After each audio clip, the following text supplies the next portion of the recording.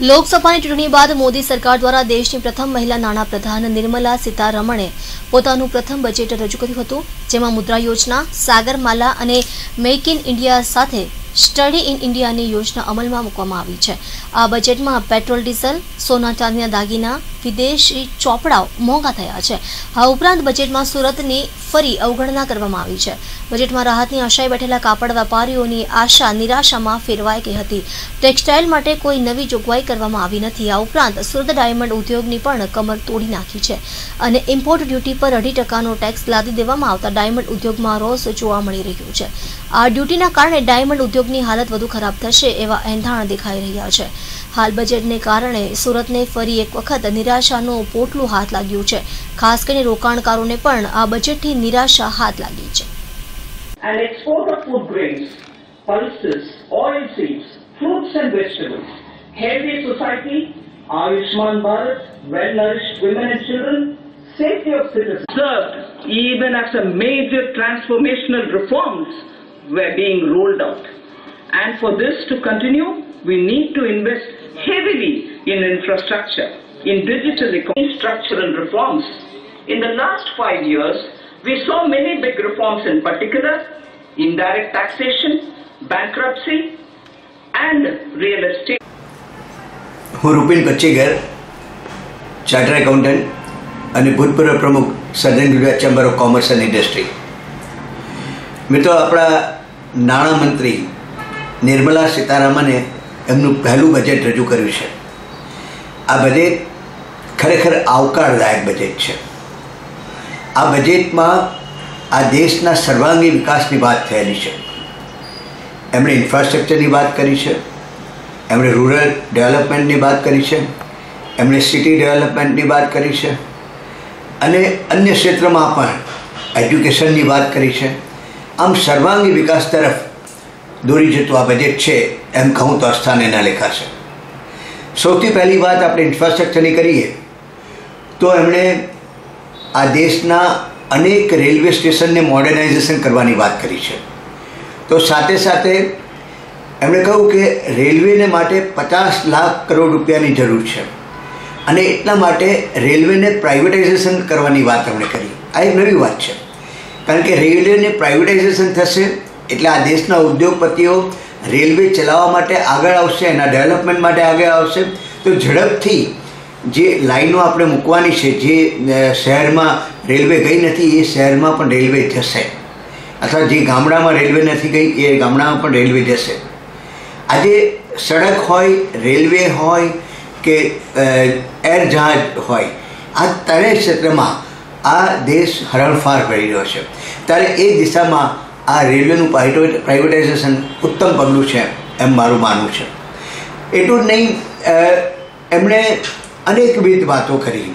તેમાં સ્કિલ ડેવલપમેન્ટની વાત કરી છે. આ દેશમાં એમણે કહ્યું કે આટલી બધી યુનિવર્સિટીઓ છે પણ એક પણ યુનિવર્સિટી 200 યુનિવર્સિટી જે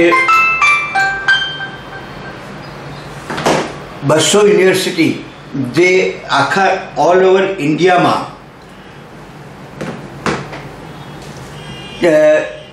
ઓલ ઓવર વિશ્વમાં જે કંઈ પણ 200 યુનિવર્સિટી છે એમાં આપણી એક પણ યુનિવર્સિટીનો સમાવેશ થતો નથી. એટલે આ યુનિવર્સિટીઓને પ્રોત્સાહન આપવા માટે એમણે આ એક પગલું ભર્યું છે કે જેથી યુનિવર્સિટી આપણી આંતરરાષ્ટ્રીય સ્તરની યુનિવર્સિટી બને. આપણે ખ્યાલ છે કે એક જમાનો હતો જ્યારે ભારતમાં લોકો બહારથી આવતા હતા. તક્ષશિલા યુનિવર્સિટી એ બહુ મોટી પ્રખ્યાત યુનિવર્સિટી હતી અને વિશ્વના લોકો આપણે ત્યાં આવતા હતા. ફરીવાર એવી જ પરિસ્થિતિ ઊભી થાય એવું જોવાનું કાર્ય આ બજેટમાં કરવામાં આવ્યું છે. અને એમણે એમ કહ્યું કે national research foundation, national education policy મૂકવામાં આવશે અને નેશનલ રિસર્ચ ફાઉન્ડેશનની સ્થાપના કરવામાં આવશે. એમાં 3 ઇન્સ્ટિટ્યૂટ એવી રહેશે કે જેમાં એજ્યુકેશનમાં રિસર્ચ ડેવલપમેન્ટ કરીને એને આગળ વધારવામાં આવશે અને 2 આઈઆઈટી ઊભી કરવામાં આવશે. આમ આ વિશ્વની ટોપ 200 યુનિવર્સિટીમાં ભારતને સ્થાન મળે એવા એમ સાથે, એવા ધ્યેય સાથે આ બજેટ કાર્ય કરી રહ્યું છે. તદુપરાંત આ બજેટમાં ઇન્કમ ટેક્સની વાત કરીએ તો એમણે કહ્યું કે આજથી 4 વર્ષ પહેલાં જ્યારે મોદી સરકાર આવી ત્યારે જે ડાયરેક્ટ ટેક્સનો ફિગર હતો તે 6.8 લાખ કરોડ રૂપિયાનો હતો. આજે ઇન્કમ ટેક્સમાંથી સરકારને 11.37 લાખ કરોડ રૂપિયાની આવક થાય છે. આ બહુ મોટી વાત છે. એટલે હમણાં આપણે આમ સામાન્ય રીતે કહેતા હોઈએ કે ભાઈ ડિમોનેટાઇઝેશનને કારણે ધંધો ઓછો થઈ ગયો. જો ધંધો ઓછો થયો હોત તો આટલી આવક વધી ન હોત. એટલે ધંધો ઓછો નથી થયો, પરંતુ ધંધો એની સાચી દિશામાં આગળ વધ્યો, એ પાટા પર આવી ગયો. એટલે હવે જે કંઈ પણ વ્યક્તિઓ ધંધો કરે છે તે ઓફિશિયલ ધંધો કરે છે, એટલે જીએસટી ભરવો પડે છે. જીએસટીની સાથે સાથે એને ઇન્કમ ટેક્સ પણ ભરવું પડે છે, અને એને કારણે આ દેશનું અર્થતંત્ર સુધર્યું છે અને સુધરતું રહેશે એવું મારું માનવું છે. બીજી એક વાત, આ બજેટમાં જે સૌથી સરસ મને લાગી તે એમણે કોર્પોરેટ સેક્ટરને બૂસ્ટઅપ કરવાનો પ્રયત્ન કર્યો છે. એમણે એમ કહ્યું કે અત્યાર સુધી કંપનીના લેવલ પર 2 પ્રકારના ટેક્સ હતા, 30% અને 25%. 250 કરોડથી નીચેનું ટર્નઓવરવાળી કંપનીએ 25% ઇન્કમ ટેક્સ આપવાનો હતો, અને 250 કરોડથી ઉપરની ટર્નઓવરવાળી કંપનીએ 30% ટેક્સ આપવાનો હતો. હવે આ જે ટર્નઓવરનો સ્લેબ હતો તે 250થી વધારીને 400 કરોડ કરવામાં આવ્યો છે. એટલે હવે 400 કરોડનું ટર્નઓવરવાળી કંપનીએ પણ 25% ઇન્કમ ટેક્સ લાગવાનો છે. આ ટોટલ જે કોર્પોરેટ સેક્ટર છે એના 99.3% છે. એટલે ઓલમોસ્ટ ઓલ ધ કંપનીને 25%નો જ હવે ટેક્સ લાગશે. આની સીધી અસર આમ જનતા પર પડવાની છે. કઈ રીતે? તો એ રીતે કે કઈ કોર્પોરેટ સેક્ટરમાં જે કંપનીઓ પ્રોફિટ કરે છે એમાં 5%નો એને ફાયદો થશે, તો એ રકમ એ ડિવિડન્ડ તરીકે ડિસ્ટ્રીબ્યુટ કરી શકશે. એટલે શેર હોલ્ડરો જે કંપનીના હોય છે તેને એ ફાયદો થશે. એટલે કેપિટલ માર્કેટને પણ બૂસ્ટઅપ મળશે. આમ આ એક મોટી વાત એમણે મૂકી છે, જે મને લાગે છે ઉત્તમ છે કોર્પોરેટ સેક્ટર માટે પણ અને આ દેશના કેપિટલ માર્કેટ માટે પણ. ત્યારબાદ એમણે ડિજિટલાઇઝેશનનો વિચાર કર્યો છે. અને ડિજિટલાઇઝેશન તો આમ તો જ્યારથી ડિમોનેટાઇઝેશન વાત આવી ત્યારથી જ મોદી સાહેબ કહ્યા કરે છે કે ભાઈ તમે ડિજિટલ પેમેન્ટ કરો, ઈ પેમેન્ટ કરો. અને એમાં થોડું એવું પણ આવતું હતું, એના સર્વિસ ચાર્જ તરીકે આપણે નિફ્ટમાં કે કસ્તામાં તમારે ડિજિટલનું પેમેન્ટ કરવું પડતું.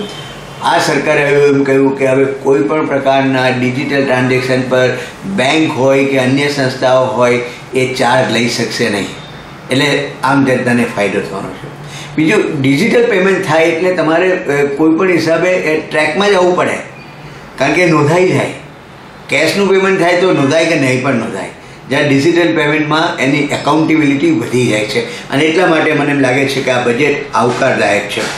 એટલું નહીં, ઇન્કમ ટેક્સમાં એમણે ઈ એસેસમેન્ટની વાત કરી છે. એટલે ઈ એસેસમેન્ટમાં અત્યાર સુધીમાં શું થાય કે ઇન્કમ ટેક્સમાં તમારો કેસ સ્ક્રુટિનીમાં આવે એટલે તમારે એ ઇન્કમ ટેક્સ ઓફિસર નોટિસ કાઢે એટલે એની સામે જ બેસવું પડે, એની સાથે ચર્ચા કરીને પછી તમારા કેસનું એસેસમેન્ટ થાય. હવે એવી સિસ્ટમ દાખલ કરવામાં આવી છે કે તમારે ઇન્કમ ટેક્સ ઓફિસમાં જવાનું નથી. તમારો કેસ ઈ એસેસમેન્ટમાં આવ્યો એટલે એસેસમેન્ટમાં આવ્યો, હવે ઈ એસેસમેન્ટ થાય છે. તો એની જે નોટિસ આવશે તે તમારા પર આવશે. તમને ખબર નથી કે કયા ઇન્કમ ટેક્સ ઓફિસર તમારું એસેસમેન્ટ કરવાના છે. એ જરૂર નથી કે સુરતમાં એસેસમેન્ટ તમે રહો છો તો તમારું એસેસમેન્ટ સુરતનો જ ઇન્કમ ટેક્સ ઓફિસર કરે એવું જરૂર નથી. દેશનો કોઈ બી કરી શકે. અને એ ઇન્કમ ટેક્સ ઓફિસરને પણ ખબર નથી પડવાની કે તમે કયા એસએસસીનું એસેસમેન્ટ કરી રહ્યા છો. એટલે ટોટલી ઈ ટ્રાન્ઝેક્શન તમારું છે. સામે વ્યક્તિ આવશે જ નહીં, એટલે કરપ્શન સીધું ઘટી જશે અથવા તો નીલ થઈ જશે. આ એક મોટી વાત આ બજેટમાં આવી છે જે ખરેખર આવકારદાયક છે. બીજી એક વાત જે મને ગમી છે તે એ છે કે હાઉસિંગ સેક્ટરમાં અત્યાર સુધીમાં ઇન્કમ ટેક્સમાં 2 લાખ રૂપિયા સુધીનું તમે વ્યાજ મળો તો બાદ મળતું હતું. ખર્ચો તો હાઉસિંગ માટે તમે લોન લીધી અને એમાં 2 લાખ રૂપિયાનું વ્યાજ ચૂકવો છો, તે તમને આવકમાંથી બાદ મળતી હતી. હવે એ વધારીને 3.5 લાખ કરોડ સુધીની તમને ખર્ચો બાદ મળશે. આ એક મોટી વાત છે. અને એને કારણે શું થશે કે હાઉસિંગ સેક્ટર ડેવલપ થશે. લોકો વધારે લોન લઈને પણ હાઉસ બનાવવા માટે પ્રયત્ન કરશે. આ એક મોટી વાત છે. એટલે મોદી સાહેબનું જે સપનું છે કે 2022 સુધીમાં દરેકને ઘર મળી જાય, તેનું આ પહેલું સ્ટેપ છે એમ હું માનું છું.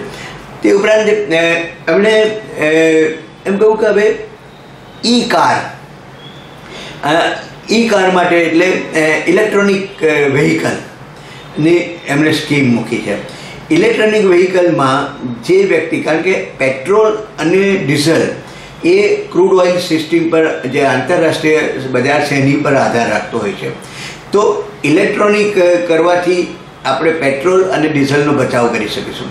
એટલે જે ઈ સેક્ટરના વ્હીકલ છે, ઈ વ્હીકલ છે, એ ઈ વ્હીકલને પ્રોત્સાહન આપવા માટે નાણામંત્રી એવું પ્રપોઝલ લઈને આવ્યા છે કે હવે જો તમે ઈ કાર ખરીદો, ઇલેક્ટ્રોનિક કાર, અને એના પર તમારે વ્યાજ ભરવાનું આવે તો 1.5 લાખ રૂપિયા સુધી એ વ્યાજ તમને માફ મળશે. એટલે લોકો સ્વાભાવિક રીતે પેટ્રોલ અને ડીઝલ કરતાં ઈ કાર તરફ વળશે અને એ લેવા માટે પ્રેરાશે. આ એક ઉત્તમ વાત આમાં આવી રહી છે. એ ખરેખર આનંદદાયક ઘટના છે. બીજું કે એમણે એમ કહ્યું કે આધાર કાર્ડ અને પાન કાર્ડ એ એકબીજાના પર્યાય થઈ ચૂક્યા છે આ બજેટથી.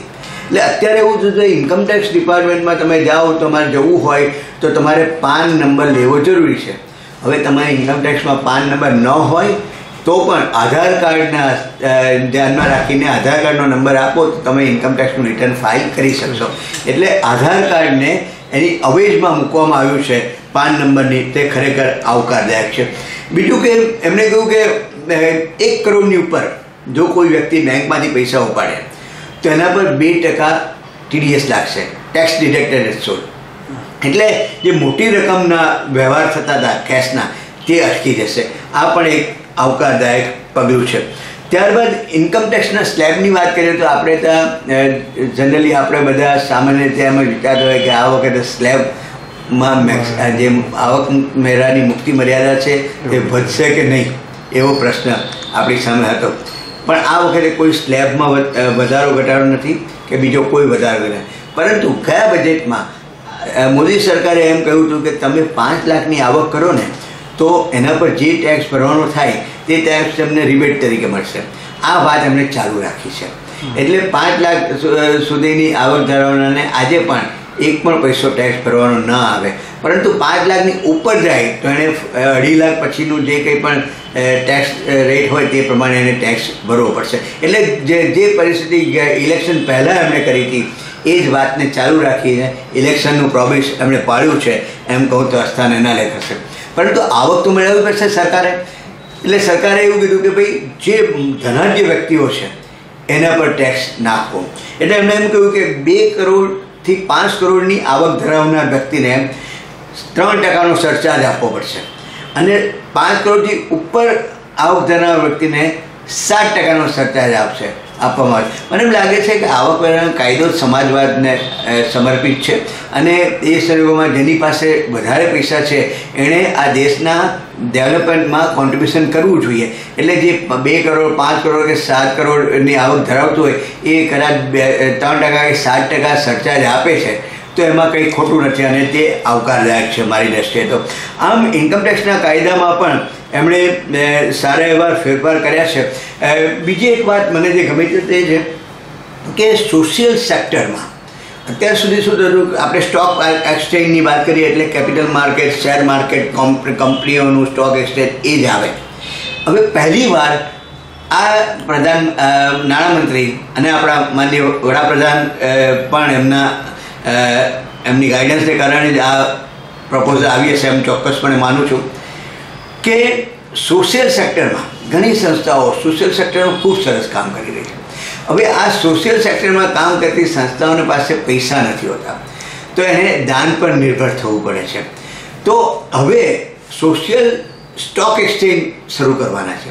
એટલે સોશિયલ સ્ટોક એક્સચેન્જમાં એ વ્યક્તિ પોતાનું રજિસ્ટ્રેશન કરાવશે અને સોશિયલ સ્ટોક એક્સચેન્જમાં દાખલા કે એક સોશિયલ NGO છે અને સોશિયલ સેક્ટરમાં મોટા પાયા પર આખા દેશમાં એમ માનો કે હોસ્પિટલની ચેઇન બનાવવા માગે છે તો એને પૈસા લાવવા માટે એ સોશિયલ સ્ટેક એક્સચેન્જમાં જશે. ત્યાં આગળ એ રજિસ્ટ્રેશન કરાવીને ઇસ્યુ બહાર પાડશે શેરના, અથવા તો મ્યુચ્યુઅલ ફંડ બહાર પાડશે અને એમાંથી પૈસા લાવશે અને એ શેર કેપિટલનો ઉપયોગ અથવા તો મ્યુચ્યુઅલ ફંડના માંથી મળેલા પૈસાનો ઉપયોગ આ સોશિયલ સેક્ટર માટે વાપરવામાં આવશે.